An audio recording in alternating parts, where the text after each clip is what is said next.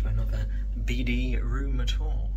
We're here at the Crowne Plaza in Nottingham this time, not Premier Inn, no. We thought we'd try something a bit more regal. Check-in was at 3 PM. It's a relatively difficult one to find, especially if you come in the car. But if you're coming on the train or a tram indeed, or walking, then just go on your Google Maps basically and walk down some side streets. It's near a tram stop and it's near the Theatre Royal. You'll see the big monolithic Crowne Plaza sign and you'll know you're in the right place. Right, so let's get started. Starting at the front door, you have your usual fire information. So there we are, 211. You have an option to say that you don't want any disturbances when you're doing your work. See, I'm busy relaxing, please do not disturb.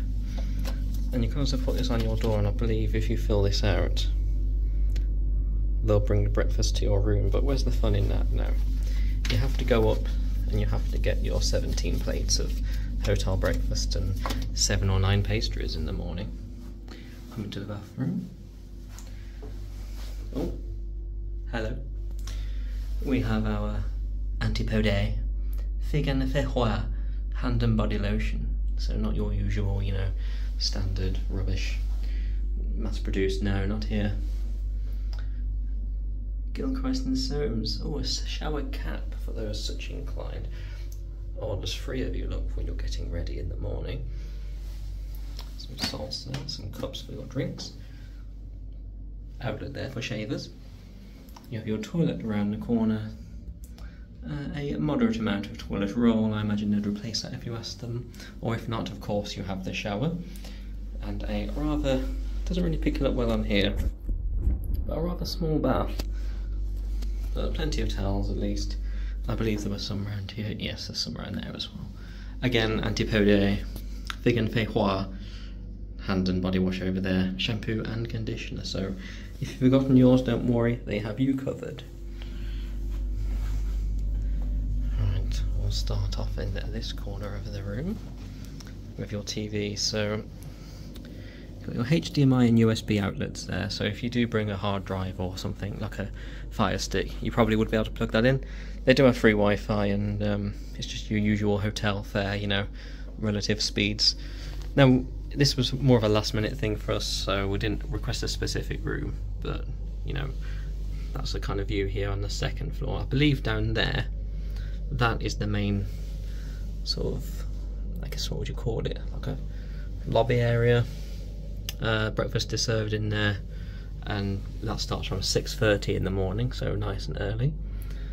Not sure what that building is over there. NTU's at Nottingham Trent University, maybe. That's the car park over there, so it's actually attached to the hotel, you see. You have your usual coffee, tea, kettle, and mini fridge, which isn't usual for a hotel necessarily, but they do give you bottled waters, which I'm assuming are complimentary. Certainly hope so, because we've already had one. And you have a little thing to see. Teas, coffees, Nescafe, and milk pots. So it's right there on your bedside table. So if you fancy a coffee at 2 AM and you don't care about risking burning yourself, you can turn over, slap the kettle on, and pour away. We have the bed here, a rather large bed if I say so myself. Let's see. Let's give it a sit down test. Oh, marshmallows indeed, yes, it's a very, very soft bed. Bear that in mind if you like a harder bed for support, they are quite soft here. The aircon unit, easy enough to figure out. That way is cold, that way is hot, and on the top, slower fan, faster fan. Couldn't be more simple. I'm sure a dog would be able to work it out just fine. So, what do we have here? We have our phone. Usual room service menu and papers. Light there, and if you look at this, it's contactless.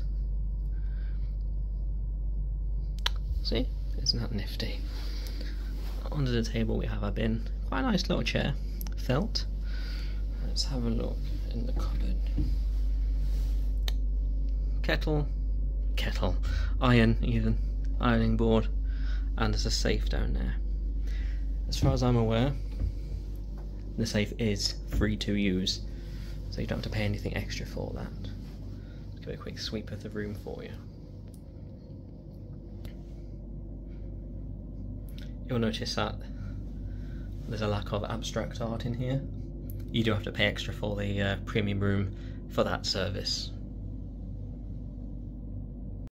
Right, well that was the room, but let's go and have a look at the lobby area, the bar area, and the sort of promenade covered open, I guess, lounge type section where I believe the breakfast area is, and you can just sit and chill. Ah, yes, the lovely bar area. Now this is one of the nicest bars and relaxation areas we've ever experienced in a hotel in the UK. So much space, nice and quiet. You can grab a drink and take it anywhere you want to on, you know, all these sofas, as you can see. Definitely worth it if you want to get away from the noise and hustle and bustle of a normal bar scene. Come out here with your drink or two, with your family and friends, and you'll have a nice time. The breakfast tables over there, they're sort of separated from the bar, so you know they're their own thing, but I will include a small video of the breakfast area and our food actually, which we had, for you in this video, so watch out for that in the next couple of minutes. Definitely worth breakfast in my opinion. You'll see why shortly, but yeah, it's something nice to look forward to, isn't it, in the morning and to wake up to. And as you'll see in a second, even these elevators are themed. So we have Nottingham decorations on the walls in here, and that will be the building in Old Market Square. Absolutely lovely.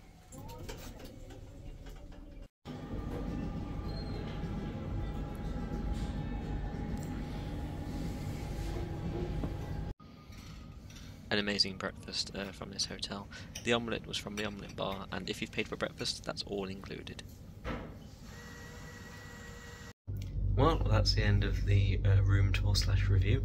Hope you enjoyed it. I definitely recommend this place if you come into Nottingham. You know, if you want something a bit more than a Premier Inn, but not as expensive as, you know, sort of a Radisson. Check out the Premier Inn video if you want to. That is also in Nottingham. It's just around the corner, and it's an excellent place to stay. Hope you enjoyed. Take care.